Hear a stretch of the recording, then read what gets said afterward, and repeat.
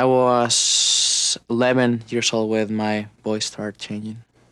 Over the past few years, I think I've changed. I've matured more, and I learned a lot of lessons from friends, and I've gotten closer with my family. Now I don't have to have a guardian with me walking in the mall.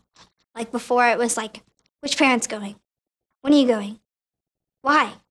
Do you need money?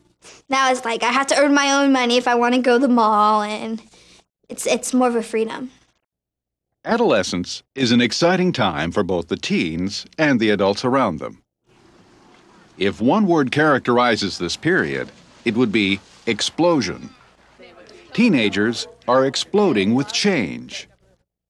Physically, cognitively, socially, and emotionally. Through these changes, teenagers undergo a metamorphosis that takes them from childhood to adulthood.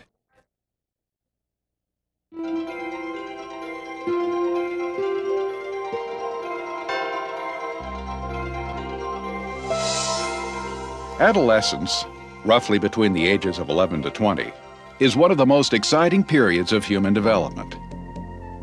After years of the relative calm of the school years, teenagers undergo an explosion of change that takes them through the last stage of childhood.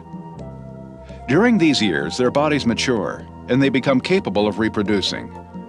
They continue to define themselves and plan their futures. And they become capable of more complex and abstract thought.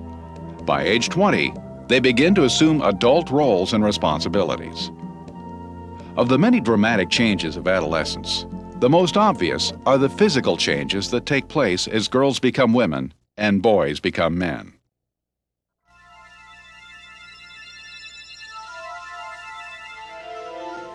I think I was around 10 or 11 when I noticed my body start to change. It really freaked me out.